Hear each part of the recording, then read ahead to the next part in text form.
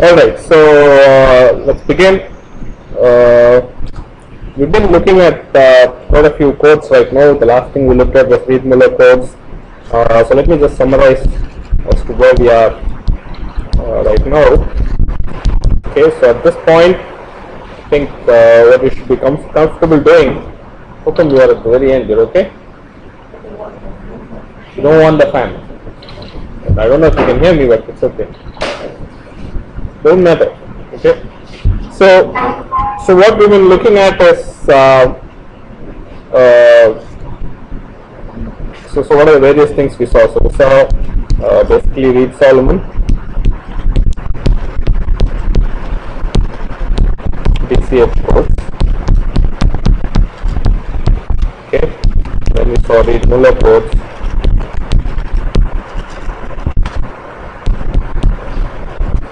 Okay, so essentially this was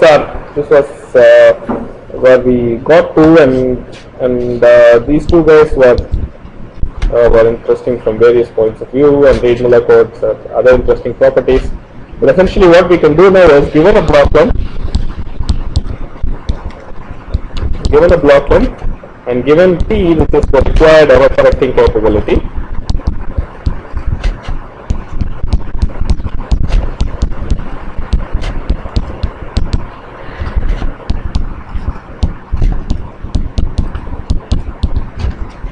okay, we can come up with a code, most probably a Reed-Solomon or a BCH code, which can achieve this. Okay, so these two can achieve for a given block length and error correcting capability. They can achieve some. So you can do some code construction, and in fact, this is also good from a complexity point of view. Okay, the construction is easy to do. Then even the decoding is easy to do. Okay, so you have an algorithm which works. Okay. So nice thing about Reed-Muller codes is they are probably not as efficient as the Reed-Solomon and BCH codes, but they have some other properties. The decoder is even simpler than the Reed-Solomon and BCH codes, and they work very directly with the parity checks and all that, and it's very intuitive and nice to decode. Okay, and like I said, the decoder that we use for the Reed-Muller code can be extended for other things also, and we'll see that in the next course. Okay. So this is where we are as far as the course is concerned, and we have about 3 weeks to go, right? 2.5 to 3 weeks, I think. Okay, so and we're going to take some. I mean, what we're going to do in the next 2-3 weeks is first thing we'll look at are a couple of issues like concatenated constructions. That's what we'll see today. Mostly it will be over today. I mean, it may not even take all of today. Okay. So after that we'll move on to an area for weight distribution.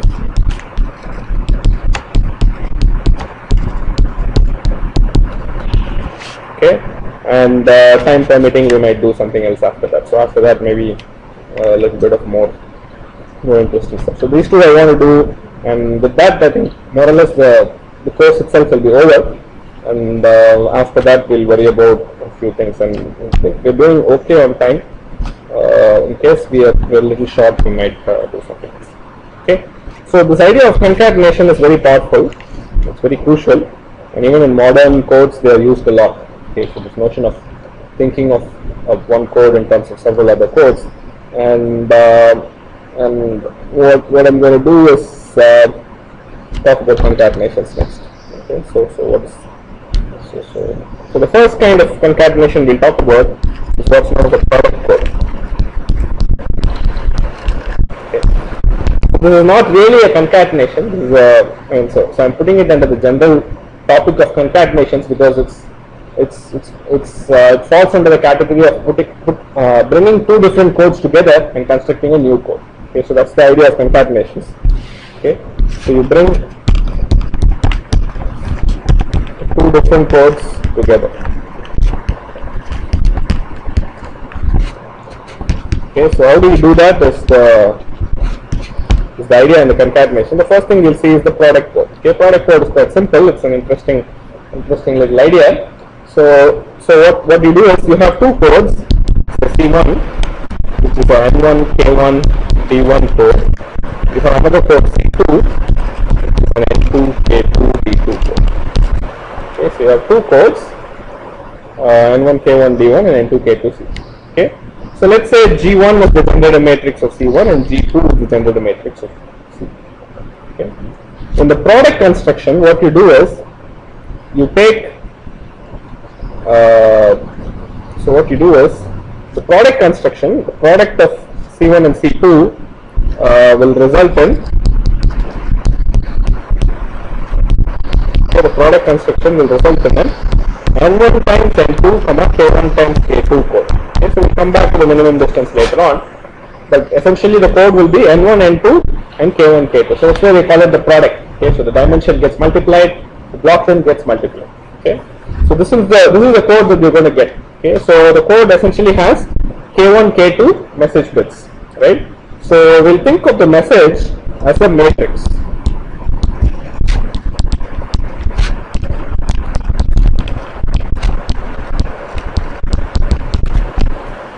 Is it okay?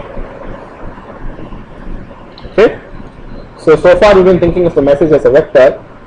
You can also think of it as a matrix. In the product construction, it's convenient to think of it as a matrix. You can of course also unwrap it and think of it as one big long vector if you want, but the matrix is helpful. Okay.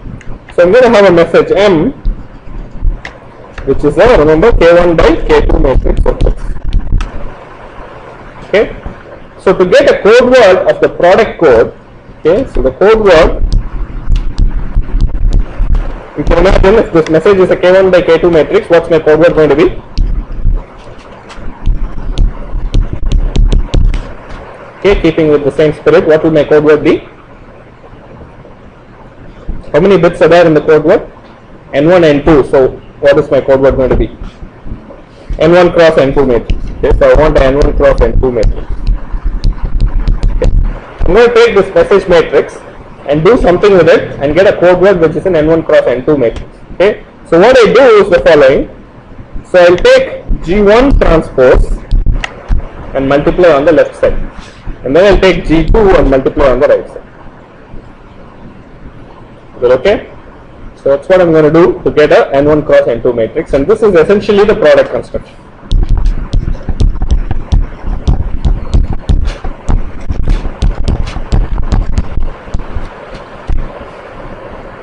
Is that okay? Okay, so first of all, this multiplication is very well defined. Okay, see, G1 transpose, what's the dimension of G1 transpose?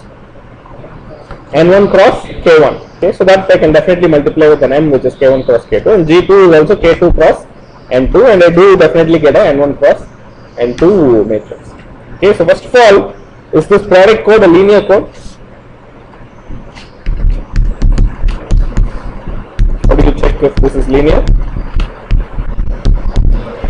You take a message M1, produce a code word with it, take a message M2, produce a code word with it, and then add the two, what happens? You naturally get the code word corresponding to M1 plus M2, so it's linear. Okay, so that's okay. This is linear. Okay. What is the next interesting question that we can ask about this code? Okay, so the minimum distance, right? The minimum distance, the rate maybe, okay, what will be the rate? K1, K2 by N1, N2, product of the two rates. It's not so interesting. Minimum distance is an interesting thing. Okay. To get to the minimum distance, there is one little property that we can do, which is nice. Okay. So in this code word matrix,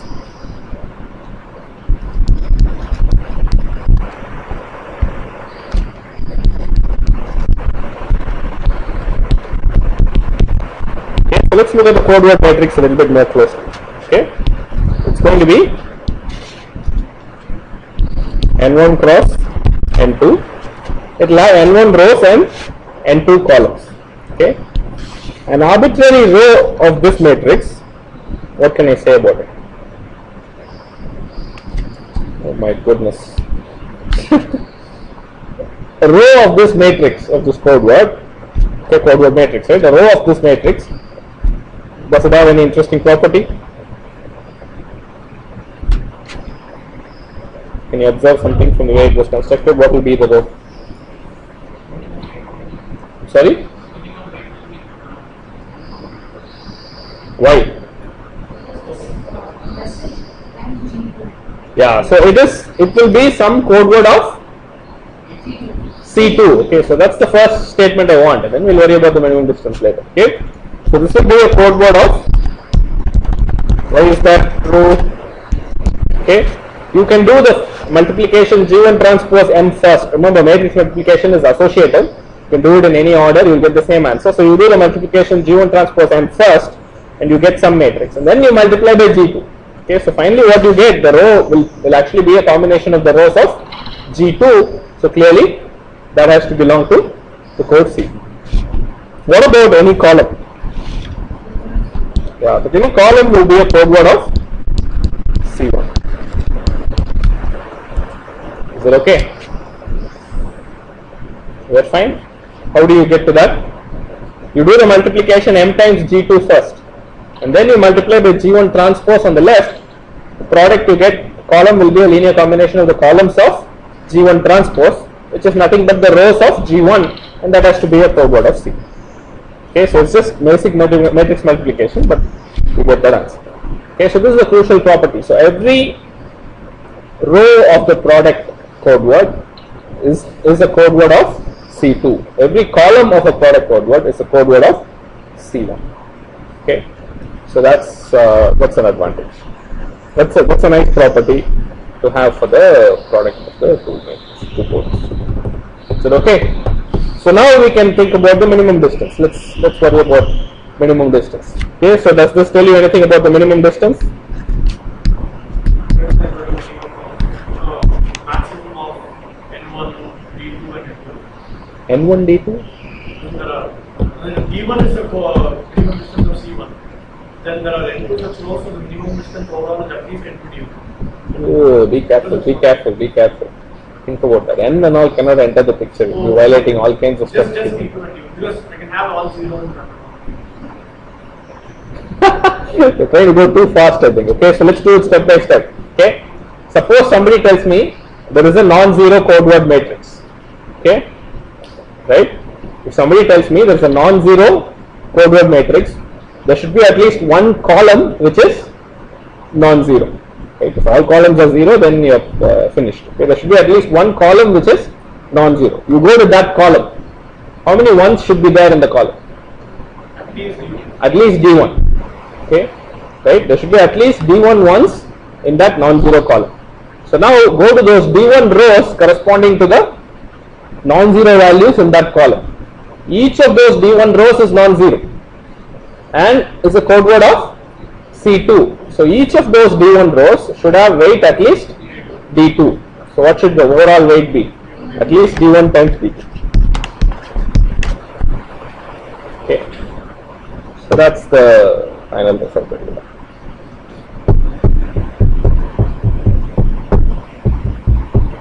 Okay.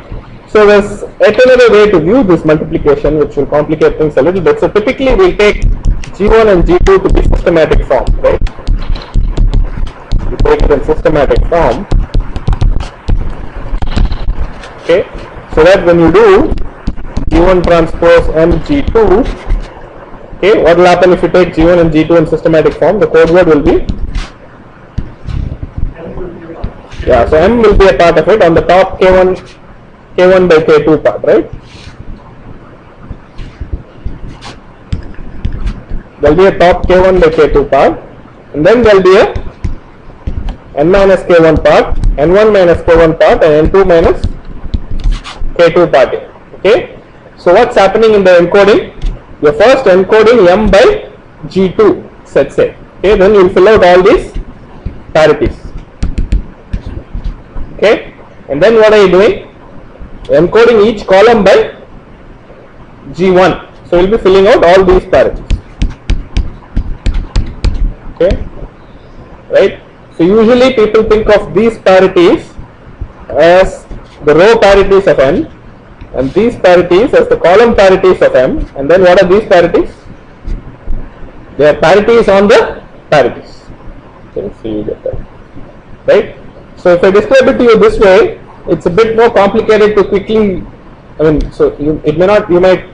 So remember the other fact: every column is still a code word of C1, and every row is still a code word of C2. Okay, so it's a little bit more complicated to think of it that way, but remember that is true always. Okay, so you encode by C2 first and then encode by C1, it's not clear why every row should again be a code word of C2. Okay, but that's how matrix multiplication works. Okay, so you can do it either way. So it has to be consistent in some way. So it has to be clear. Okay, so every row, so even these rows will be code words of C2. Okay, so it may not be immediately clear, but that's the truth. Okay, so this is how the structure of a code word will look, and minimum distance is greater than or equal to D1 D2. Okay, so let's take some nice examples here.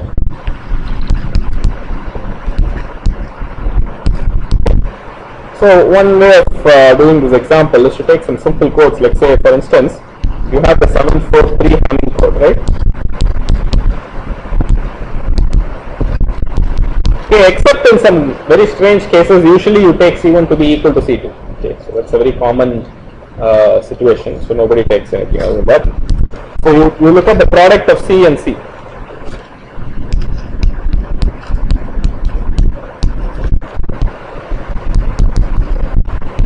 What will be its parameters?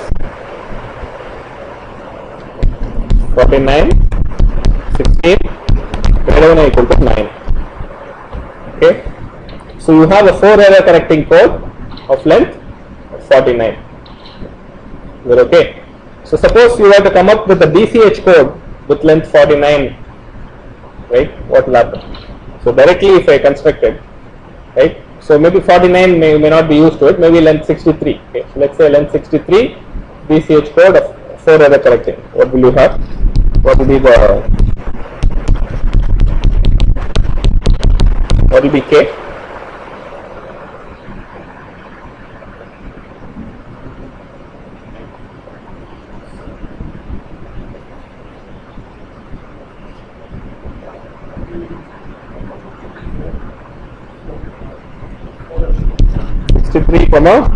What will be K? I'm sorry? 39, right? So we have to subtract 24. Okay, so 39 comma greater than or equal to 9. Okay, so in this case it's going to be equal to 9. I know that, but anyway, so it doesn't matter. Okay, so you need 24 parities. So if you try and shorten, what will happen? You can always shorten, right? When you shorten, you can go to a 49 and then you have to subtract 24. So we'll have 25 greater than or equal to 9. Okay, so if you construct it directly, okay, using the DCH, you have an advantage over the product code.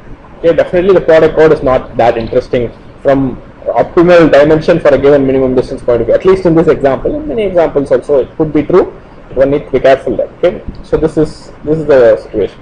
Okay, but then there are some other advantages that the product code buys you. I will come to that soon enough. But anyway, but remember that this can be a problem. Okay, so maybe one more thing you can try is some simple stuff, you know. So to improve your rate, maybe you want to take. So this is the first example. Maybe you want to take C to be the 743 Hamming code, and then maybe you take C2 to be, let's say, 982 even weight code. Okay, so let's try that just for fun. There's a few cases just to see how it works out. What's the product of C1 and C2?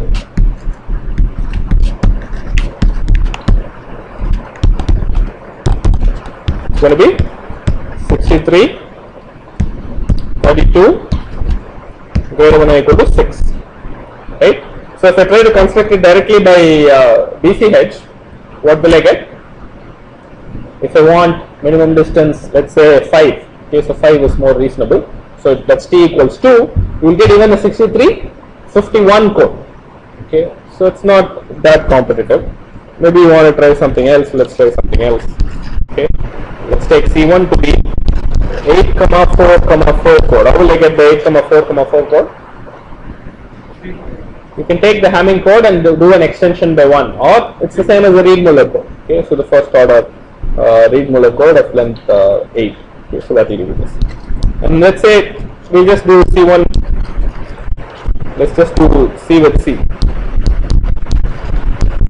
And what do you get? 64, 16, 16. Now that's a little bit more interesting. 16 is a large minimum distance. Okay. If you want to do a corresponding DCH code, you can aim for a 63 code with length 15 and then maybe extend it and get this. Okay, suppose you try that, then what will you get?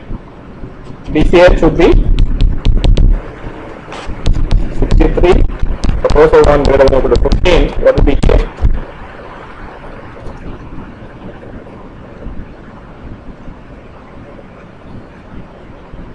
Remember, this d-min greater than or equal to 15 corresponds to t greater than t equal to 7, right? And we know a lower bound on the K for BCH. What's the lower bound? N minus MT. M is going to be 6. 6 into 7 is 42. 63 minus 42 is 11. Right?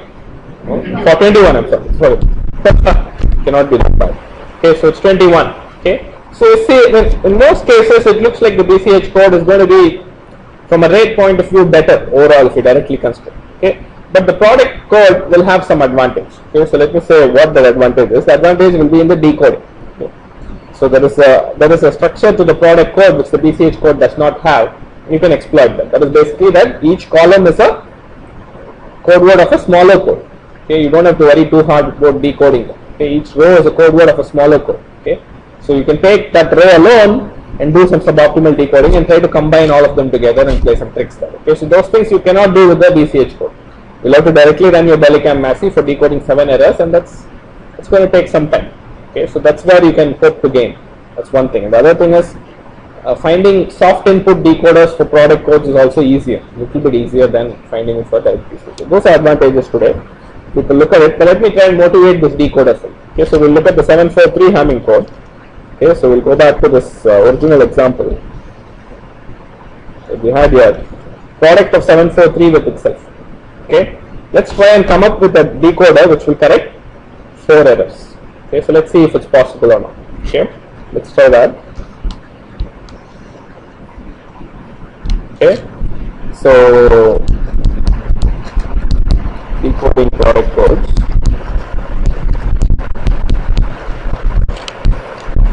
Okay, so let's say, so we'll do this by example. I'm not going to do it in great detail, just example. Okay, so you take the 743 Hamming with itself.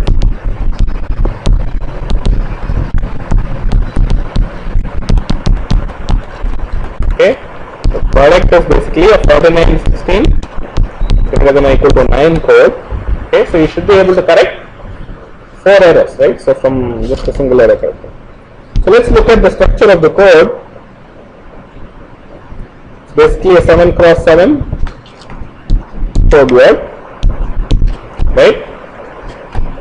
Okay, each row is a code word of the Hamming code, each column is a code word of the Hamming code. Okay, right? And you can have, suppose I can have any 4 errors. Okay, so this is a code word. Let's say this is the received word. I'm sorry, the received word. So any 4 positions can be in error. Okay, so how can I? So is there any strategy that you can think of which is useful in correcting?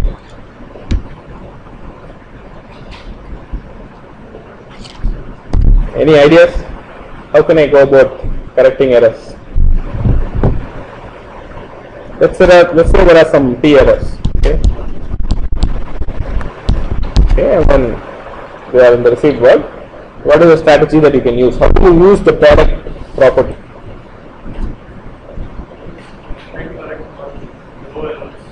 Okay, so you try to do it one row at a time or one column at a time, right? So that's the idea. Okay, so try and decode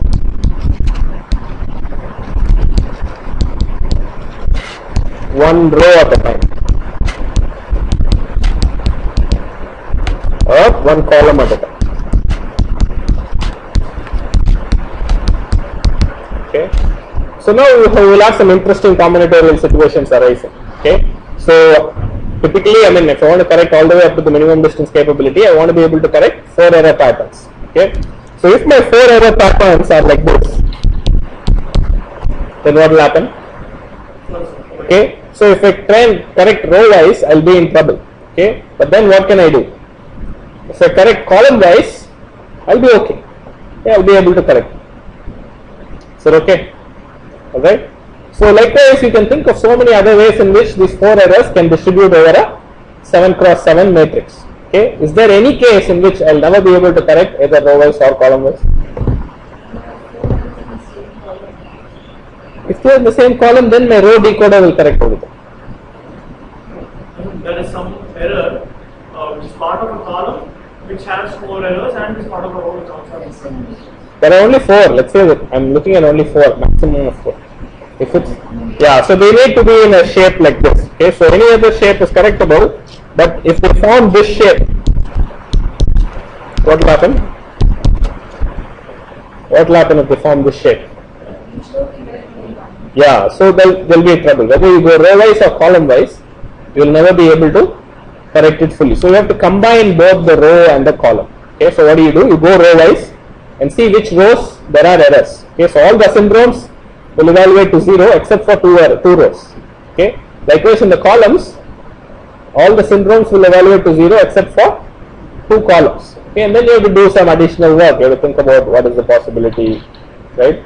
So if is it just 1 or is it 2? See, there are so many cases, right? So you have to work it out combinatorially one after the other. So basically, it's, I think, possible. You can, for this case, you can list out a case by case thing and correct up to 4 errors. I think it might be possible. So I'm not very sure. Okay. So you should not decode. That's what I'm saying. Just compute the syndrome, all the row syndromes. Compute all the column syndromes. Okay, right? If you have only one row syndrome being non-zero, I mean, so many combinations are possible, right? So you have to try and correct and then reevaluate all the syndromes. So there are so many things you can do. So one thing you can do is you look at all the rows. Okay, you compute all the syndromes and correct errors just based on that, and then go through all the columns. Okay, go through all the columns and then correct errors based on that, and then go through all the rows. Keep iterating it till all the row syndromes are 0 and the column syndromes are 0. Okay, keep on doing this iteratively. Okay, all right. Usually it should work, except that these kind of cases may not work very well. Okay, so what will happen if I do row wise? What will happen? There are 2 errors. If you do the Hamming correction, what will happen? It will try and introduce another error somewhere, and these 2 will introduce another error here. Okay, we don't know how it will work out. So I mean, I think it should actually introduce in the same place, right? Well, it's a Hamming code, it's the same code, so you will get another error here. And then when you go column wise, then more errors will be introduced, and we keep on exploding. Okay, so you cannot just do it row iteration, column iteration in a dumb fashion. You have to use the row iteration and column iteration together in the next iteration, etc., etc. Okay, so off the top of my head, I don't know if there's an algorithm or not, but I believe you can come up with something which might be able to correct all 4 errors. Okay, so it might be an exhaustive, more painful list than directly doing it, but you might be able to correct it. Okay, so essentially the idea is to iterate between row and column decoders.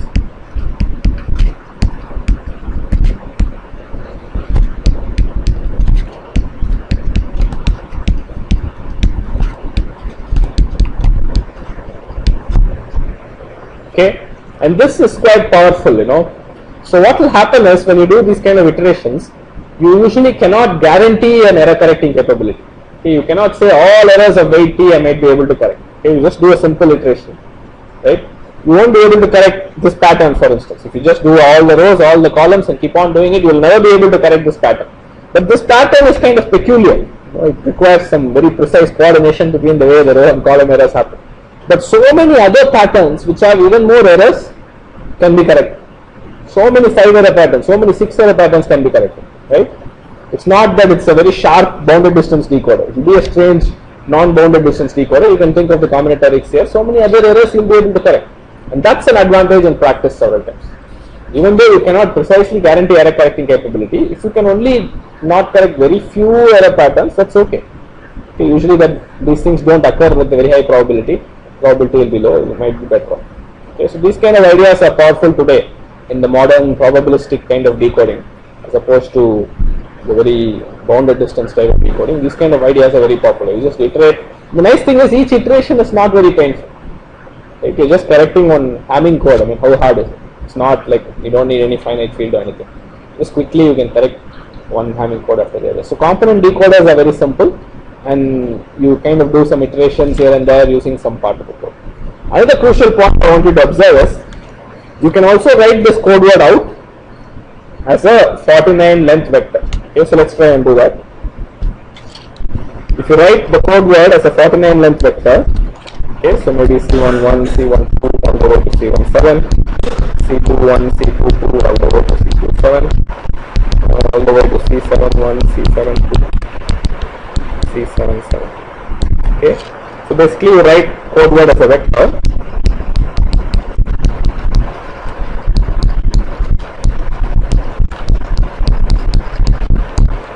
Okay, so one nice property I have is that these guys belong to what?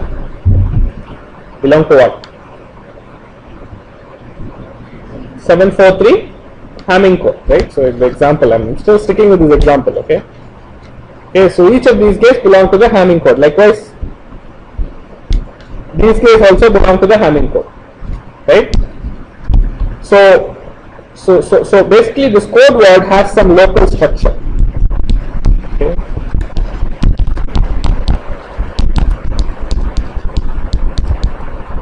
What do I mean by local? I mean, a few of the code word bits together have some structure to them.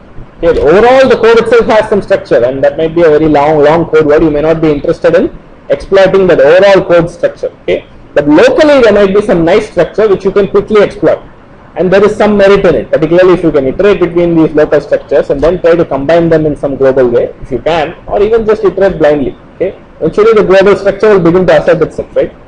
So iterating, but you have to combine them carefully, and then you'll bring in the thing together. Okay, so this kind of ideas are very powerful today. Okay, so in today's modern interpretation, you use some local structure in the code word and then try and iterate and get to your advantage. Okay, so this product code is a very simple way in which you can bring in local structure. Okay, so it's not so efficient, but it's nice. Okay, so there are also other local structures. For instance, these guys together, okay, they also have some structure. So you kind of interlace these local structures, and then you get some more interesting ideas coming out. Okay. All right. So you can definitely generalize these decoders.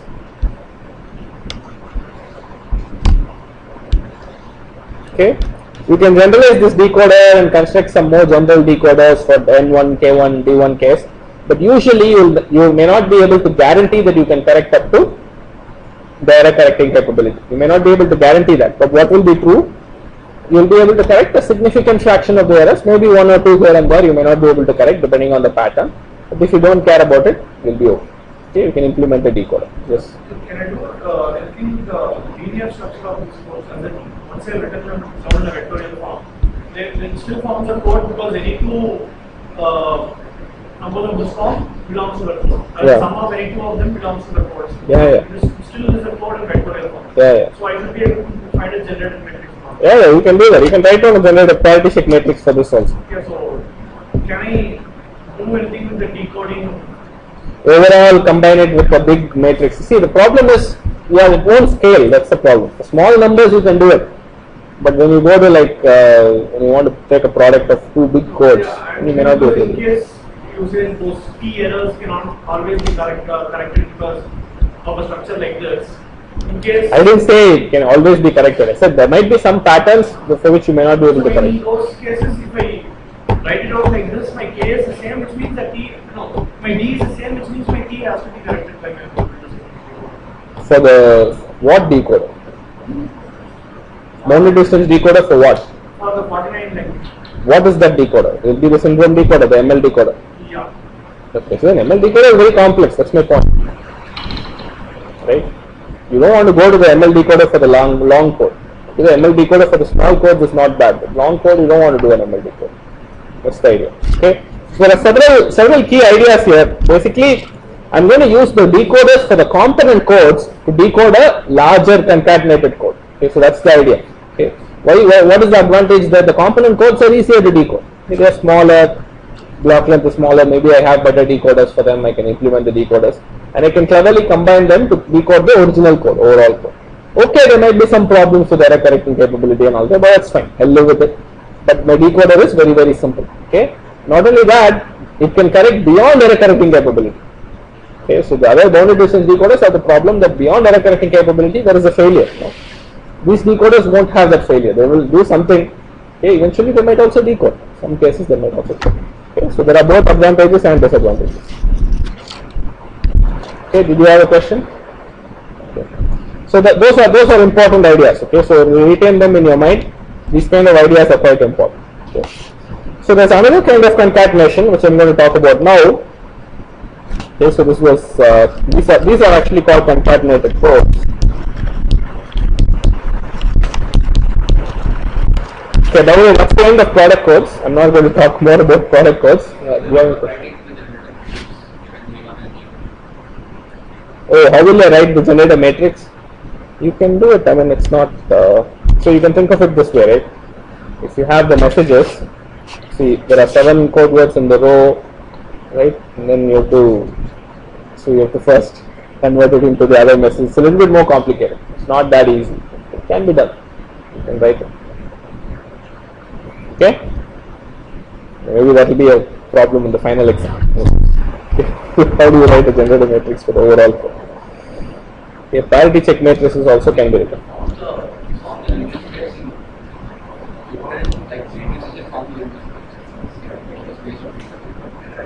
Yeah, here also it forms a linear space. There's no, I mean, it's actually a length 49. When I say length 49 16 code, you write it as a 7 by 7 matrix, but it's a length 49 linear code. There's nothing wrong with that.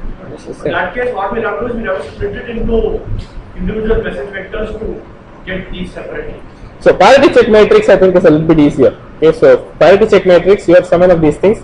Each of these things individually will satisfy the H. So you can put H in a block diagonal form. Okay, the same H. Is that enough? That's not enough. Then you also have the other column satisfying. So another set of H will come in slightly permuted form. Okay, so that's a valid parity check matrix. That fully gives you that. But you know, from there you'll have to do elimination, go to a generator matrix. Generator matrix, I don't know, maybe it's a little bit more complicated, but parity check matrix at least in principle is easy. You can use the, yeah, I think it's possible to think about it. So essentially the overall code can be written as M1 times something plus M2 times something. So each message multiplying some vector. You can do it. It's not really. Okay? Alright. Maybe there is some Chronicle product or something involved in the answer, final answer. Might come out like that. Think about it. Okay, so that's product codes, and there are so many ideas there which are very useful. Okay, so once again, remember the idea: use 2 small codes to construct a bigger code.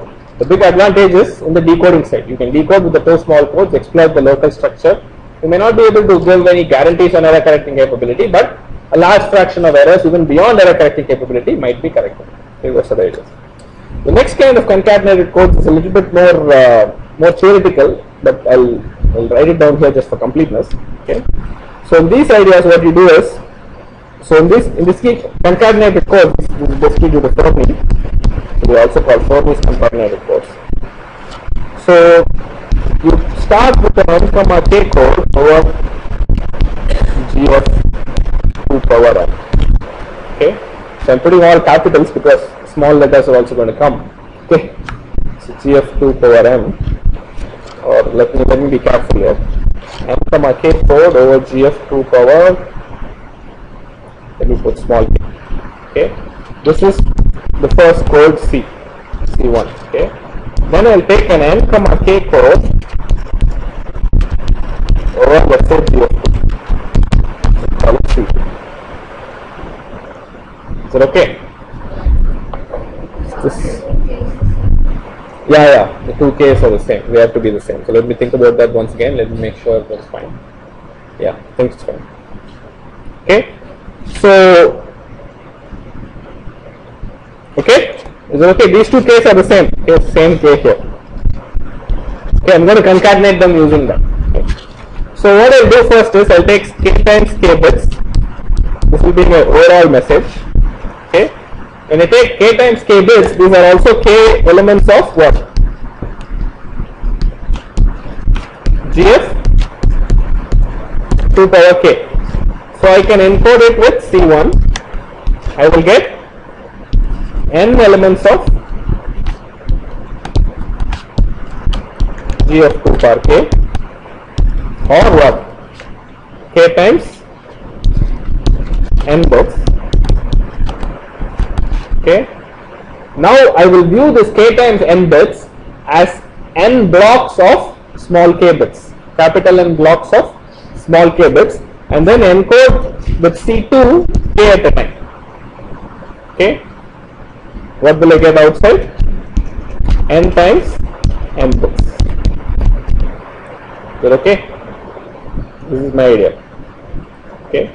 So I have an n comma k code over some field, but I will not use that code like that. I'll use its expanded version. Okay. So that's the idea. So when I use the expanded version, everything is in terms of bits. So this overall code is called the concatenated code.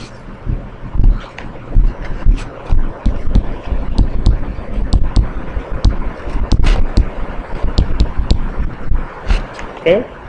So let me put some minimum distance here. Sorry for that. I'm going to add the minimum distance here. Capital D, small d. We're okay. So my first question is this code linear? Okay. So we're doing some GF2 par k conversion and all that. Is that okay? All that's okay, because anyway addition in GF2 par k is the same as binary XOR, which is again addition in in GF2, so it doesn't matter. So this code is linear, there's no problem. What will be its dimension? It's going to be small k times capital K. What is going to be the block length? Small n times capital N. What about the minimum distance? What can I say about minimum distance?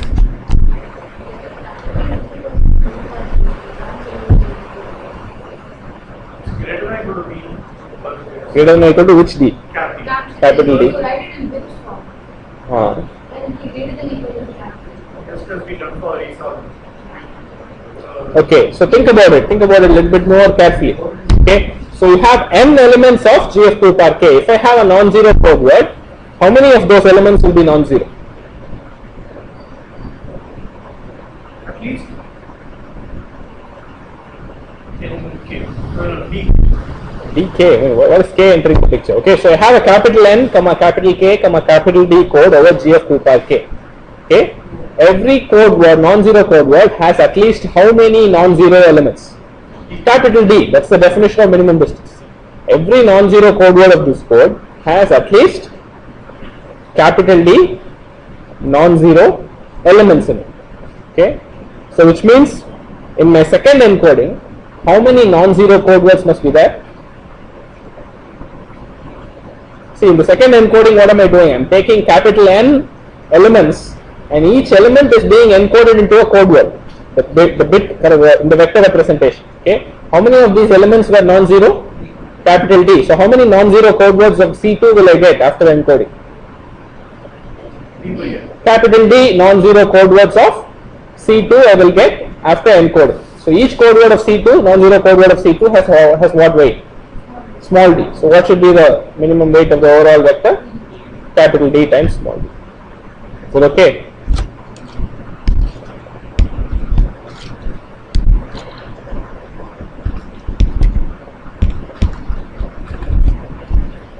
Is it okay?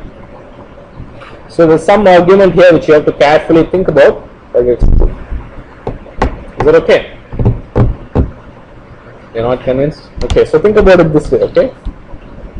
So I have here k times k bits, okay? Each row is an element of what? GF2 par k. So I do the encoding here, what will I have? n times k bits.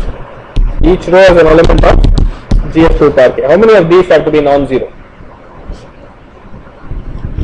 Some d of them have to be non-zero. Let's say these are the d, okay?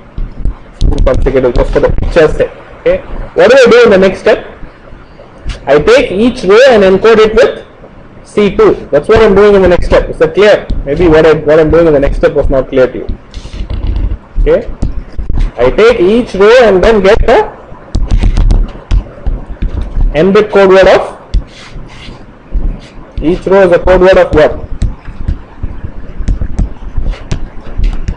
C2. Is it okay? So I have d non-zero messages to encode, which means d of these rows will be non-zero, and each row has to have weight greater than or equal to small d. So overall the weight will be greater than or equal to small d times capital D. If you view it in this matrix form, it's a little bit clearer, but usually you don't think of matrix when you in this language. Just think of it as a row. Okay. Is that okay? So once again we have a very similar idea here where we've brought in two small codes and obtained a product like construction, but this is not very simple product like construction. Okay, there is some complication here because you're going to this higher field and you're doing some encoding there and then coming back to this the binary field and doing some encoding there. So it's not very simple like product construction, but nevertheless the principles that we had there are equally true. Okay, so there are two codes which are component codes of a bigger code. Then each code word has some local structure which you can try to exploit and do some decoding and try to combine it with strings. Okay, so let's take an example and see how this looks. Let's take I don't know. I mean, just let's take 255. What do you like? So let's say 245, 11 RS code over GF256. Okay, so just like that. I mean, just you can take anything else also if you like. I'm just taking this one. Okay, is that okay? And then you concatenate with.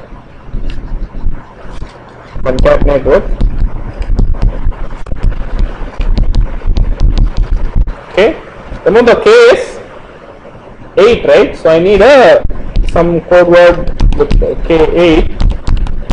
Let's take the 9,8 even weight code. Okay, so 982, you know what it is. 9,8 even weight code. So when you do that, what will you get?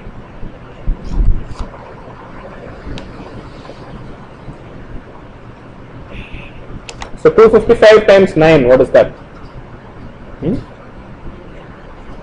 2295. And what is this? 245 times 8. Sorry? 1800. 1840. 1860. Okay. Divided by 8 is 2. Are you sure? So 1880, 1960. Okay. And then minimum distance is greater than or equal to 22. Okay. Is that okay? So if you just run Reed-Solomon decoder, you can expect to only correct how many errors? 5 errors, right? You can't correct more than 5 errors. Minimum distance is 11. This is saying minimum distance is 22, so you should be able to correct like 10 errors. Okay, how do you put it together? I mean, is there any idea? I mean, what can you do? How will you correct 10 errors? Okay, so the structure is a little bit confusing, right? So the code word has this picture. How can I hope to correct 10 errors suddenly? Does it make sense? I'm sorry? Yeah, that's true, but I want a simple decoder. I want to be able to combine these two decoders.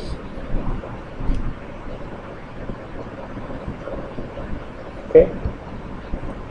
I don't want to say, okay, this is a overall binary code, you do syndrome decoding on it. Of course, no problems with that, but is there anything that you can think of, any smart ideas?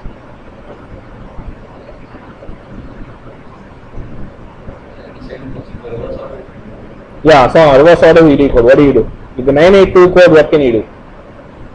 You can't decode anything, no? So that's the problem. What can you do?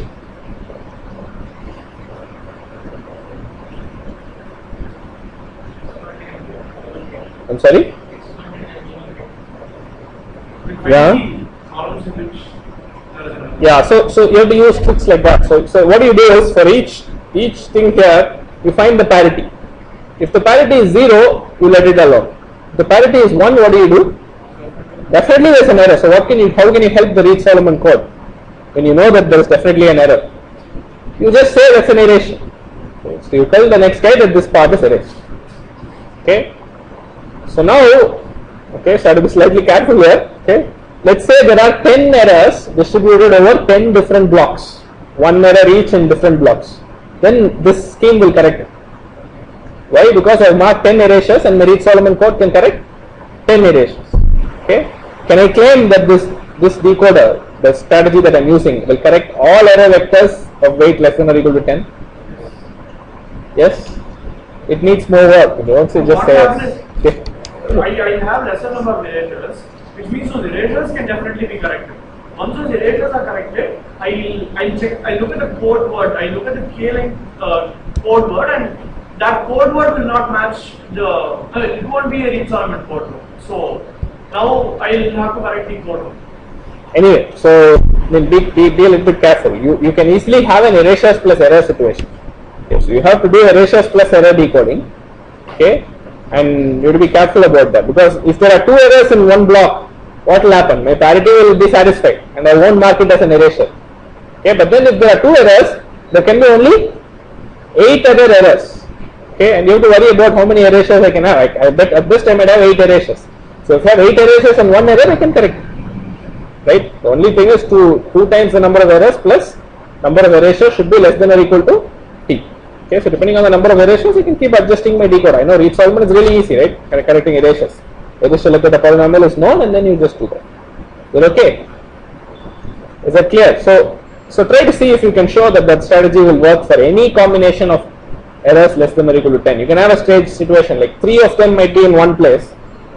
Okay, suppose you have 3 errors in one block, and then the rest of the 7 errors are distributing like erasures. What will happen? That is okay, that works. But you might have some crazy situation. Is it possible? Can you always correct? Maybe it's possible. So you have to think about it. So it needs more careful analysis of the error events. Okay, so what you basically have to look at is how do bit errors map onto block errors. That is the crucial part. Okay, if it is favorable to you, then it's fine. If it's not favorable, it may not be fine. Okay. So let me just leave it like that. So you can do a decoder. Okay, so basically you have to do 2 decoders in the concatenation fashion.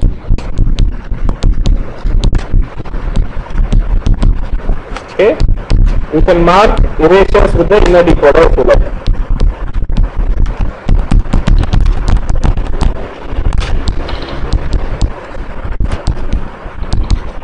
Okay, if the inner decoder fails, for instance, for the parity case, it will really fail, right? Whenever there is parity is not satisfied, you can't do anything, so it will fail. Okay, whenever the inner decoder fails, you simply mark it as an erasure. Okay, and outer usually it's going to be a Reed-Solomon code, and you can hope to correct errors plus erasures. And the tricky aspect is to show what is the error correcting capability. Okay, so computation of error correcting capability is a little hard, but it's usually not so crucial. It will work. Decode it will work. Okay. So error correcting capability is a bit will require a bit more work. You have to consider all cases and do it carefully. It can be done. Do it as a question mark. It is something you have to be very careful about. Even in the simple situation, we saw that the combinatorics is a little bit involved. You have to enumerate all the cases and see what happens. I believe it's okay. I think if you mark it as erasures, you'll be fine. I think, but you have to prove that. No, I mean I'm not proving anything. You're okay. So this is the concatenation idea. I hope it's clear. So we saw 2 different ideas. One was the product construction, which was a little bit simpler, and then next is the concatenation idea, which is also interesting. Okay. So we'll stop with this today, and this is kind of I think maybe there's 1 or 2 more constructions that I want to talk about. I'll mention that in the next class, which will be next week, right, Monday. Then after that, we'll move on to weight distributions and maybe close.